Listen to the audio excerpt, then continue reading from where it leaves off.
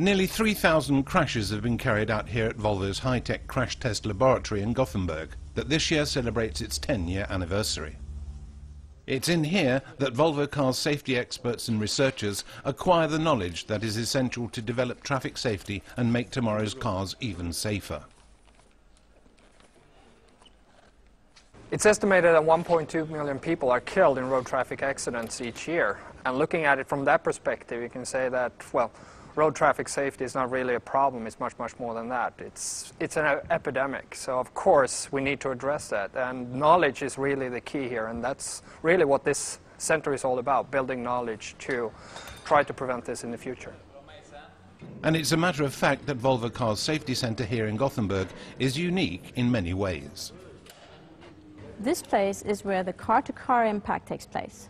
We have one moving car traveling in that track, and another car which can travel from this tunnel, and this tunnel can be moved in direction all the way back here.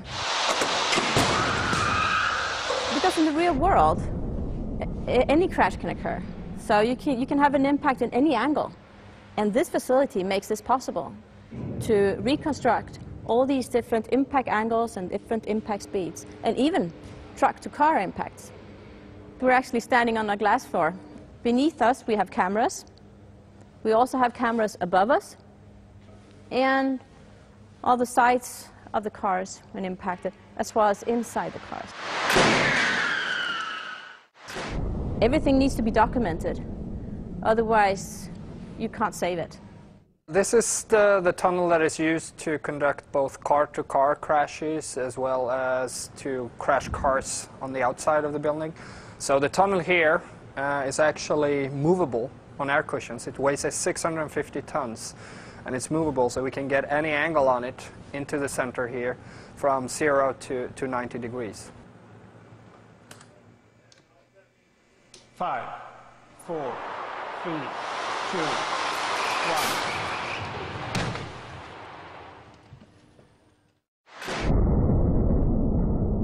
The track here is reversible, so we can shoot cars both into the building and we can shoot cars out of the building. So behind me here you see the gate, and on the outside there we can actually build different traffic scenarios from real life. All crashes here in the lab are filmed with special high-speed cameras.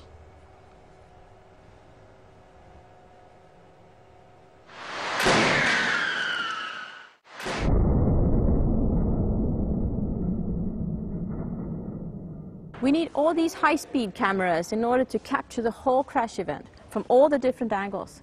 Because a crash is over in less than a tenth of a second. That's shorter time than you can blink. So we need to have it all on film in order to do a proper analysis afterwards.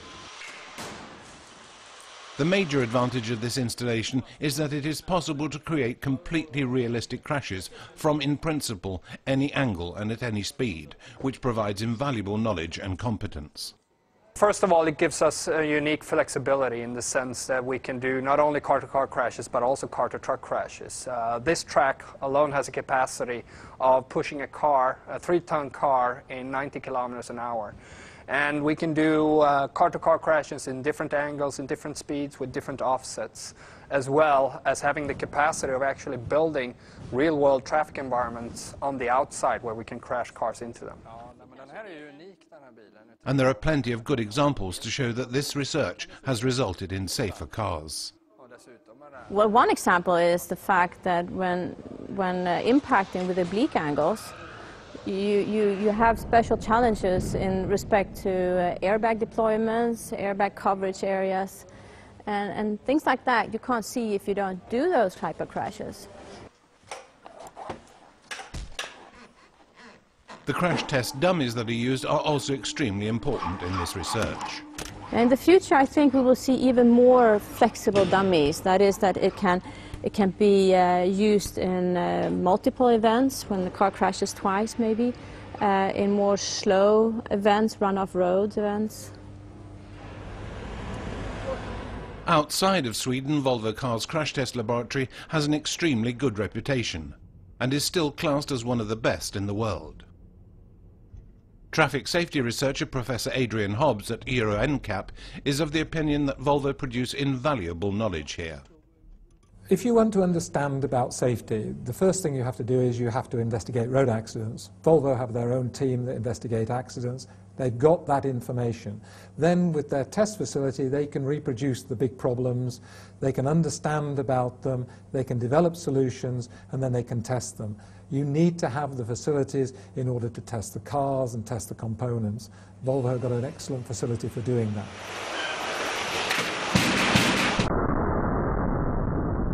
This is our main test track. So we can take the car and go into the barrier, or we can take the car and go into the other car coming from the other test track, or we can reverse this test track and take the car outdoors and do rollover testing.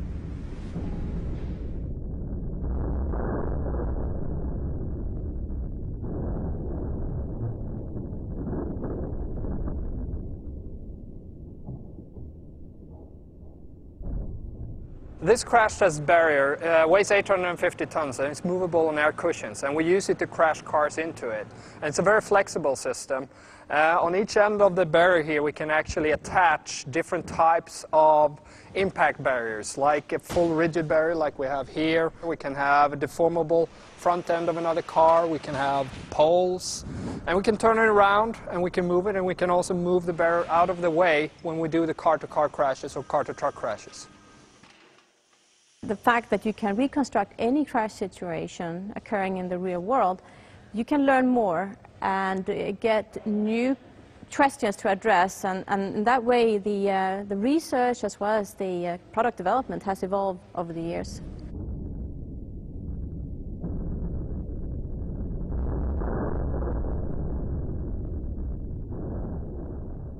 For Volvo Cars, traffic safety has always been one of its most important core values, and it has no plans to change this strategy in any way. This is an operation that goes through continual development, and even if today's cars are considerably safer than they were only a few years ago, there is always something that can be improved that will make both the car and traffic safer. Another future scenario that we will use this test facility to, which we already do, is to test the mitigation prior to a crash.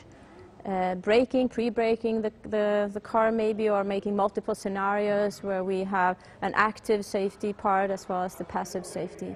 Combinations of those safety aspects is the future. Well, if we look at the past 10 years, we've been taking humble steps every day in building our knowledge and increasing the performance of our safety systems in our cars. And that will continue over the coming 10 years, and I will think that we will see some breakthrough technologies being put to the market, both when it comes to how we can protect when a crash occurs, but more importantly how we can prevent crashes from occurring in the first place. So hopefully in a few decades even further this center will be obsolete.